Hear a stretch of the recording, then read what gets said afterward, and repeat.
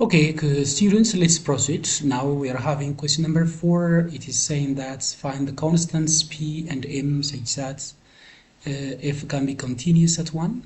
So this is talking about continuity of the vector value function. So look, this is the function you are having. F of t is defined to be like this. Basically, the function is broken at 1.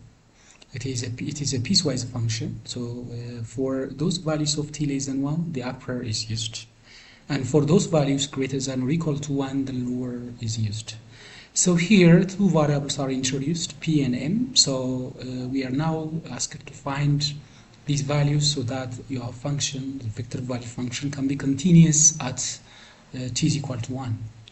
So in order to do this, what you need to do is you have to recall the definition of continuity for a function. Students, a vector function f of t is continuous at a number a if the limit of f of t as t approaching to a is the same as f of a. So if the limit exists, and also if a is part of the domain of the function, and if the limit exists and is equal to a and equals to f of a, then the function is said to be continuous at a. So what we need to do is we need to assure this condition. So take a to be 1 because we are asked to determine continuity at 1.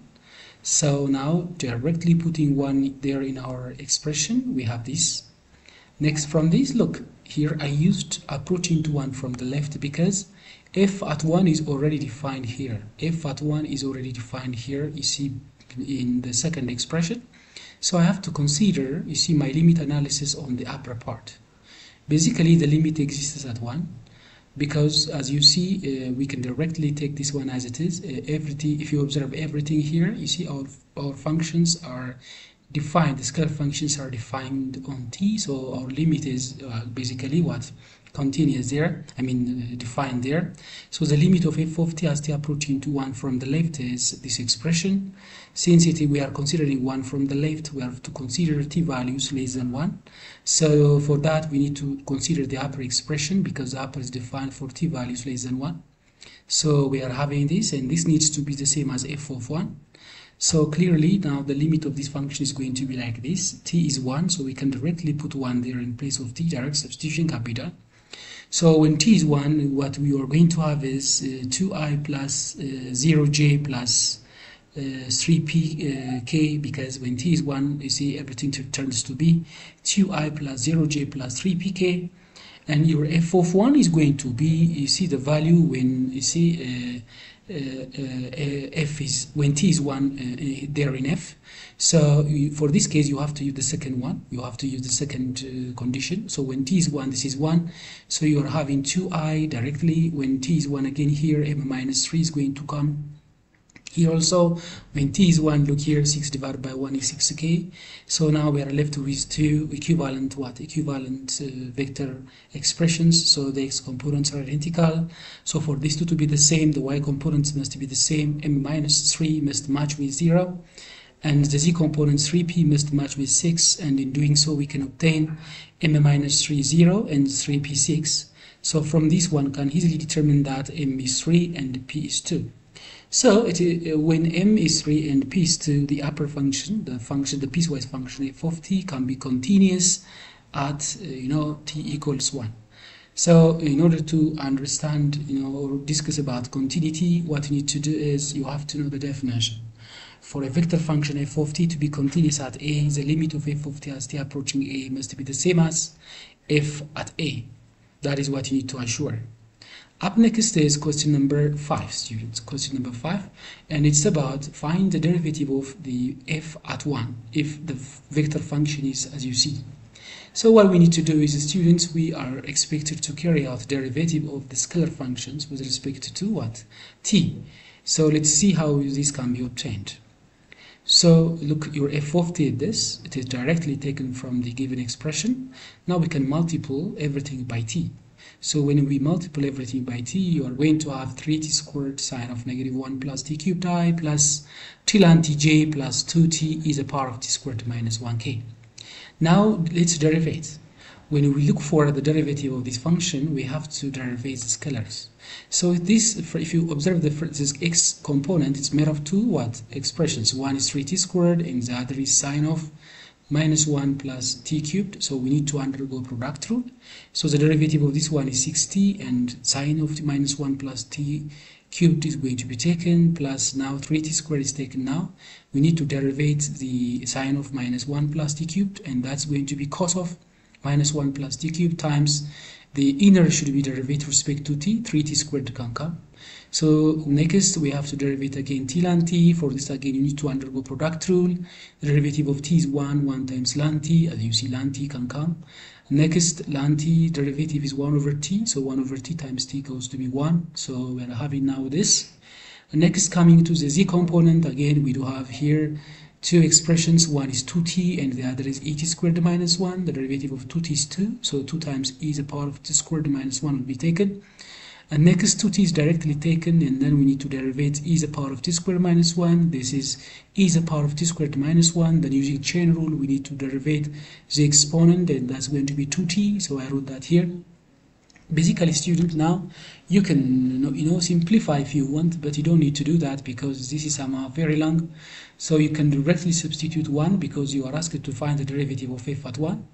So when you substitute 1 in place of t, you are going to have this one because 1 cube is 1, and here 3 is directly coming because 1 square is 1. You are now putting 1 there, 1 minus 1 plus 1. Again, put 1 there, 3 can come. Here ln 1 is going to follow, plus 1. I'm now putting 1 there, the exponent goes to 0, so to e to the power of 0 can come. And again here 2 times what, student? 2 times. So here what you need to do is the following one. So students, now so you can put 0 there because as you see t is here, so you can put 0 and you can show that everything of this is going to be 0.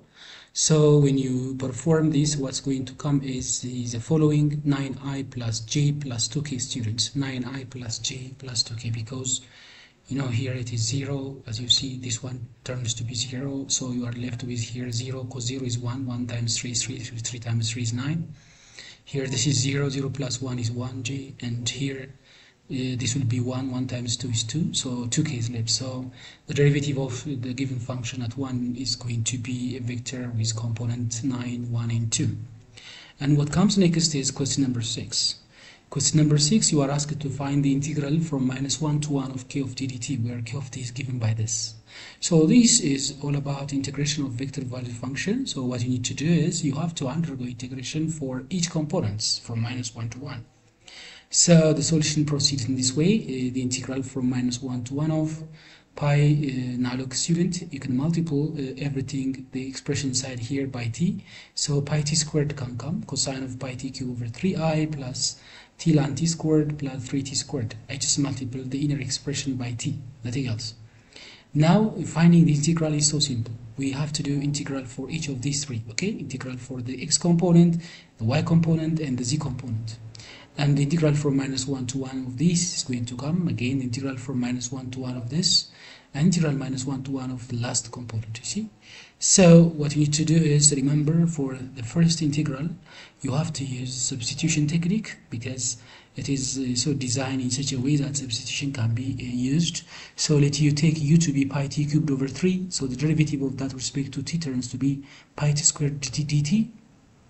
So pi t squared is available here. So this turns to be, or the given expression now turns to be like this. We're having cos there. So pi t cubed over 3 is what, students? u. So the derivative of this one is pi t squared dt. So it is du basically. So have dt here, students. It has been forgotten here. So integral from minus pi over 3 to pi over 3. Why minus pi over 3? Pi over 3 comes here because when you are using minus 1 in place of t here, look, we can directly put that here. Minus 1 cube is minus 1, minus 1 pi over 3 can come. That's why I use minus pi over 3. If you use again 1 here in place of t, pi over 3 can come. So everything of t is now written in terms of u. So we knew that integral of cos u is sine u. So when you substitute pi over 3 and minus pi over 3 there, sine of pi over 3 minus sine of negative pi over 3, which actually is 2 times of sine of pi over 3, because sine function is, you see, an odd function, so this negative can be taken out and this turns to be positive.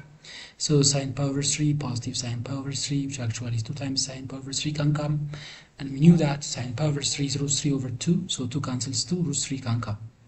So what comes next is we have to integrate again this one, the second one, okay? The second should be integrated. So again, for this, you need to use integration by substitution. So let you use u to be t squared. So the derivative of u respect to t will be 2t dt. So take half of du. So half of du will be t dt.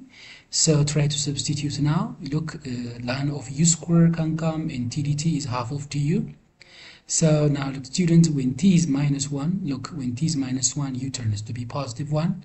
And again, when t is 1, u turns to be positive 1. So evaluating this integral makes 0, because we are expected to evaluate, okay, a certain expression for the same limit, for the same lower and upper limit integration. So this makes 0. This is 1, again this is 1, so the integration turns to be 0 without finding the antiderivative of this one, students.